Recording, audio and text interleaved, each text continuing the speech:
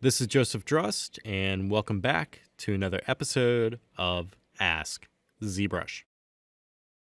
So we had a question sent in asking, is there a way to fill a previously hollowed model to make it solid? So to start off, I just have ZBrush loaded up, and I just have an example file here loaded in.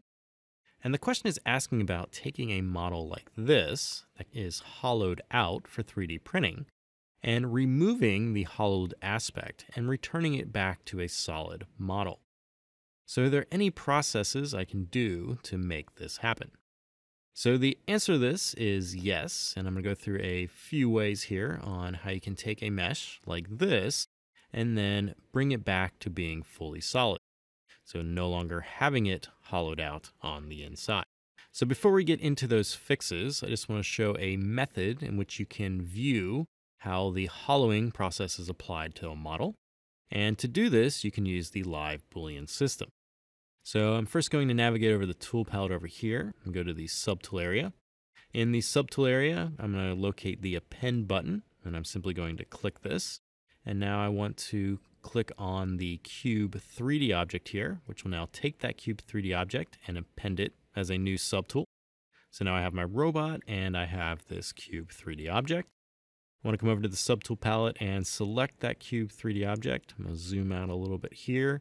I'm going to switch to move mode, which is going to activate the gizmo 3D. And then I'm just going to move this in space in the Z axis. And so now I have my cube and the robot.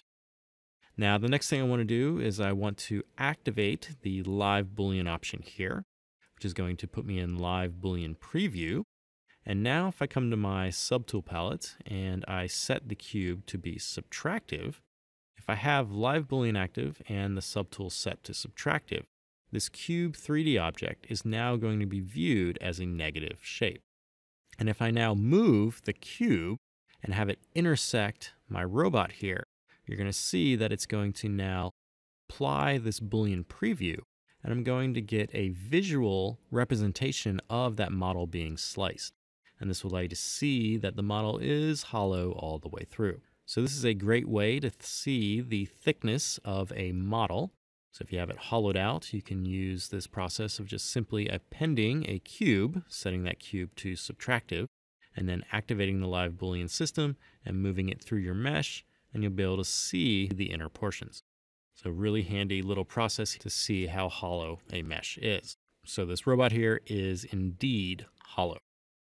So now I'm going to go back to my subtool palette over here, and I'm going to turn off my Cube 3D's visibility. I'm going to get out of live Boolean mode, and I now just want to select the robot again. So with the robot that is hollowed, I now want to remove that inner portion of the mesh. So if your mesh was hollowed out using the Dynamesh create shell functionality, there is a high probability that the model may contain a polygroup for the inner area and a polygroup for the outer area. So if I come over to the polyframes option here and turn this on, then disable line, you'll see that this model has those two polygroups. So I have an outer polygroup and an inner polygroup. If your mesh is set up like this, it's very easy to remove the inner shell of the model. So all we need to do is hold down Control and Shift and click on the outer polygroup, which will isolate that outer polygroup and then hide any other polygroups on the model.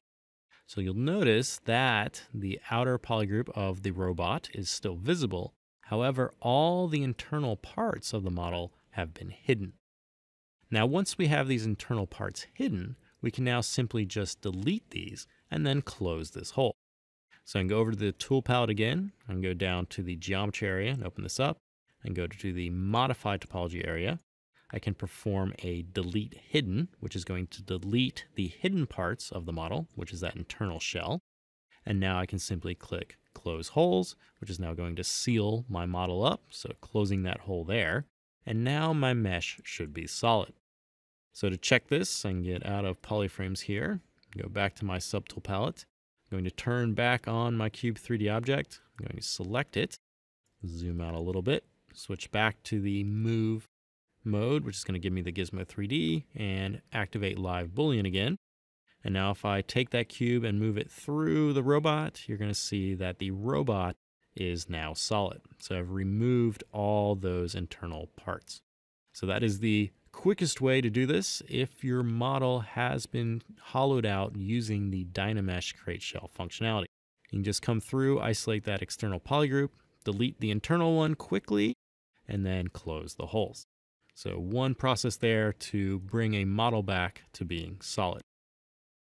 So I'm going to come up and disable live Boolean, go back to draw mode and turn off my cube, and then select the robot. So now let's say we have a model like this again, but we don't have that internal polygroup. So I undid back to the original version of the model here. Now I'm going to press Control W to just give the entire unmasked portions of my mesh one single polygroup. So now I have the robot and it consists of only one polygroup. Now if your model is set up like this, you no longer have that luxury of being able to isolate quickly that inner portion of your mesh. So how can I go by getting this now to be a solid model? So to get this to be a solid model, all we need to do is plug the holes. And to do this, I can use an insert mesh object and then the live Boolean option that's located in the deformers. So I'm first going to navigate over to the brush palette over here and open this up, and I'm going to locate the IMM primitives brush. And you want to make sure you're in the IMM primitives and not IMM primitives H. The IMM primitives H brush is only going to give you these half shapes. So we want to make sure we have the full ones. So we're going to select this brush here. And then now we should get the IMM viewer bar at the top. I want to select the third cylinder and now come across a flat portion of my model. And I'm going to click and drag out and then hold down Shift, which is going to lock this insert mesh to the camera angle. So I can draw it out facing the camera here. And now when I release, you'll notice that the main part of the robot has been masked out and the part that I just added to that subtool is now unmasked. So now I can switch back to the move option again, which is going to give me the Gizmo 3D. I can now take this and manipulate this cylinder to place it where that hole is. I'm just going to move it in a little bit. And you want to make sure that this is intersecting the model geometry. So I've just taken that cylinder and made it intersect my shape here. So plugging that hole up. Now that I have intersected this, I can clear my mask by holding Control and dragging off the model there. And now I just need to take these two geometry islands, so that cylinder and my robot, and weld them together. So anywhere they intersect, I want them to create a weld or a union. And I can use the Boolean option that is located in the deformer palette. So I can click on this gear option here, which is going to open up the deformers. In here, I want to select Remesh by Union. And I want to click this, and this is now going to process with the live Boolean system. After this is completed, you should get this little bounding box that's surrounding your model. We now just need to go to the gear option again, and now simply click Accept. And this will now return our model back. And you'll notice if you zoom in and I turn the line back on my polyframes here, that the cylinder and the robot have now been processed with the live Boolean, and it is now welded where those two parts intersected. Now this live Boolean process will only modify the topology where those two parts intersect. So my robot here has the same topology, and then the cylinder has the same topology except where they intersect. So you can see it's generated triangles to make that weld happen. So now I can get back into draw mode here, and I'm going to turn my polyframes off and then zoom back out.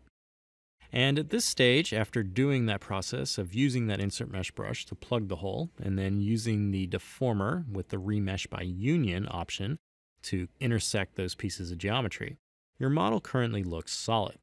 However, if I come back over to my subtool palette over here and I turn on my cube again, select it, go back into move mode, and then activate live Boolean, if I drag the cube through my model now, you'll see that it is still hollow.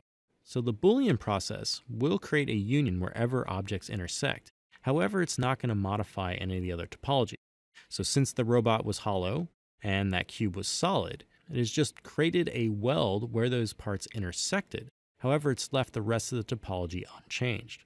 So my robot here still has that internal shell. However, now that we've closed up that hole, we now have two separate geometry islands. So we have the outer shell and the inner shell. And now we can come through and take those two shells, give them a separate polygroup, and do a similar process that we did originally when we had that model with the internal polygroup and the external polygroup.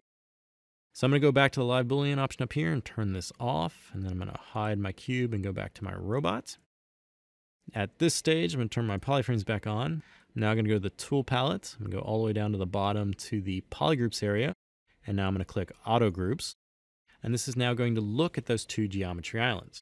So I have that internal one still, and I have the external.